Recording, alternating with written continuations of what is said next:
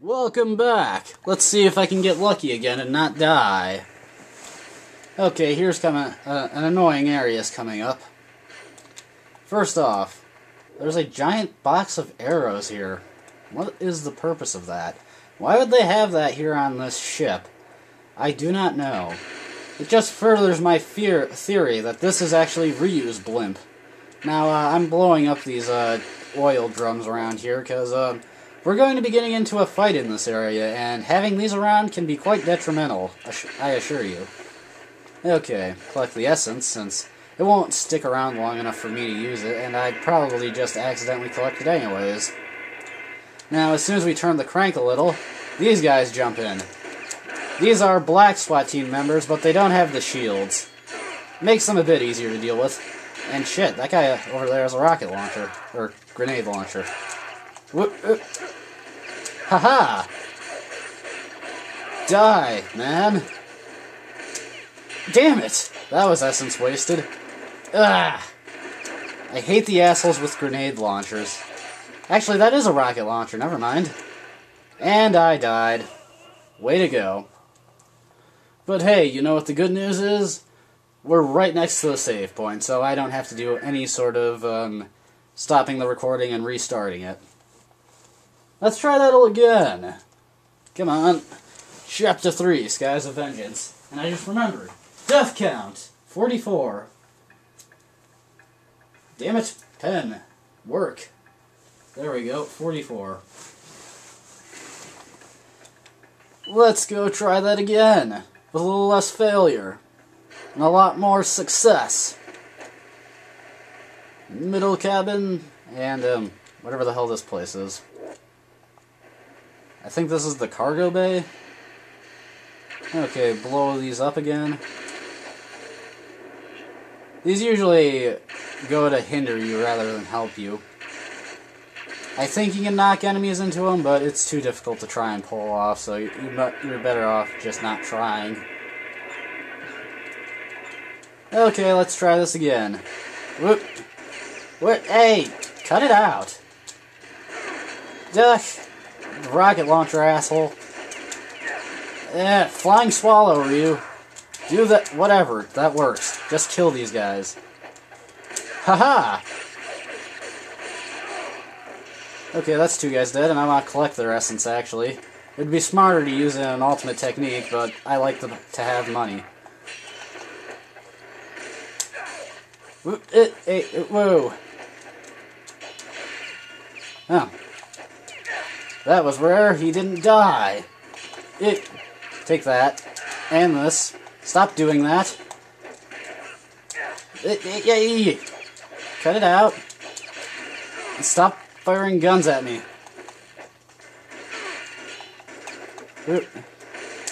Haha! Take that! Okay, will you stop guarding? You don't have a shield. Stop doing that. Haha! I are expert. If I were smart, I'd go back and save, and I may just do that, but I want to take care of this first.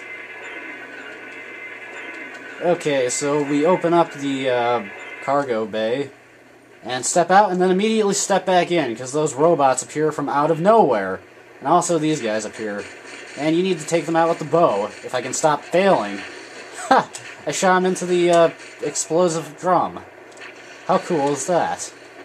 Anyways, I want to go collect more arrows, sensibly enough, because I'm out. Well, I had one left, but that wasn't going to do me much. Okay, now, if you get too close to these robots, they fire lasers at you. Or they can fire lasers at you from far away if they feel like it. Anyways, it's better to take them out from here, where they usually don't hit you. Let's see, can I get that health? Come on, get the health. Yes. Minuscule, yes, but anything helps, really. And I need to cough. Okay, let's save our game. Damn it, Ryu, save. Relatively simple tasks. Ryu Hayabusa cannot do them. New save!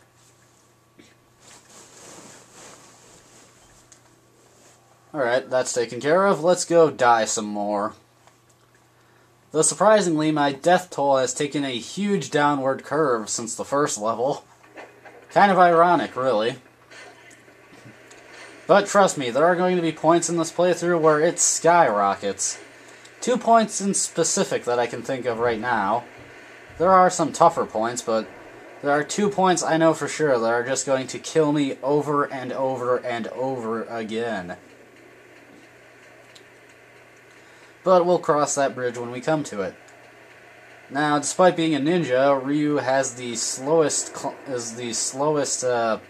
whatever the hell he's doing right now. He goes across bars really slowly. They actually fixed this in Ninja Gaiden Sigma 2. He moves much faster across bars in that game. But for some reason, he can't really figure out how to traverse them right in this game. Anyways, there's a guy right there. So we're going to do that. That. Hopefully not fall off, because you... Oh shit, there are 2 of them. I didn't know that there was a second guy there. You gotta be careful. You can fall off here. I've seen it happen. I almost did it there. And I did it right there. Fail. Okay, so there's one for the books. 45. We'll try that again. Let's try not fucking this up completely this time. Okay, there's a guy over there, so get the arrow in. And actually, you know what? Just use arrows. This is safer. Arrows actually do pretty good damage. And do that. And I knocked him off. Good, good. Okay, don't open that chest over there. It contains exploding bats. I'd show it off, but since we're in this area, I could very likely fall off due to the explosion. Now let's see. Electronic controls. There was a note saying earlier that if these were disengaged, the locks will go off. How to turn this off? Oh, I know! Let's break it! Haha! Yeah, this is probably one of the funnier parts of the game. You just go in here and smash the shit out of the electronic paneling. It's kind of funny, really. Anyways, we'll leave there. And be really careful, because, guess what? More SWAT team members. And that one over there has a rocket launcher, so... Or a bazooka, or whatever he's got. And he's dead. And we're going to use that. And use this. Haha. See, that's good planning. I did something smart there. Now let's hope I don't be an idiot and accidentally like jump down from this or something. Now, one thing I'd like to point out, I'm not sure if this would happen or not, but I'm pretty sure it would. Watch what Ryu does here. He drops down. Won't the ship like just go flying past him or send him hurling back into that, back into the other side of the blimp? I mean, think about it. This blimp has to be going really fast. Wouldn't the sudden drop just send him flying backwards? I'm pretty sure something like that would happen in real life. But that's one of the lesser instances of Ryu breaking physics. There are some really good examples of it in Ninja Gaiden Sigma 2. I mean, some of them are just ridiculously stupid. Just look up some of the cutscenes in Ninja Gaiden Sigma 2, and you will see some of the most ridiculous physics breaking by Ryu ever. Actually, in the first level, there's a pretty good one. He jumps off a building, falls for about 100 feet, and then sends himself hurling through a window at about 45 miles per hour. Surprisingly, not breaking any of his bones or getting any cuts on his body. It's ridiculous. Anyways, there's a door back here, and now that the locks are off, we can actually go in it. But I want to save first, because in there is a really tough fight. And it's optional, but you want to do it, because you can get a very good reward for it. So let's save. I'm probably going to die a lot here, because these fights are really, really tough in Master Mode. Now, knowing exactly how many enemies you have to fight is generally a reassuring thing. It lets you know how good you're doing and how much farther you have to go. However, this fight, where you do know how many you have to kill, is kind of crushing, really. In this room, SWAT team members start appearing. How many of them do I have to kill? 120. That's right, this is our introduction to the 120 Fiend challenges. Now, technically, these guys aren't fiends, but since the rest of the challenges have you fighting fiends, I don't think it's worth the name change just for these guys.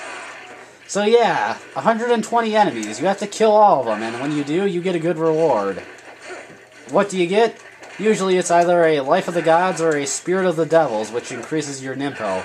There are the occasional lame ones, which give you, like, Talisman of Rebirth, which, when you weigh the gains and the losses, it's usually not worth it, but for the most part, doing these is worth your time. And I'm probably going to die here. Yeah.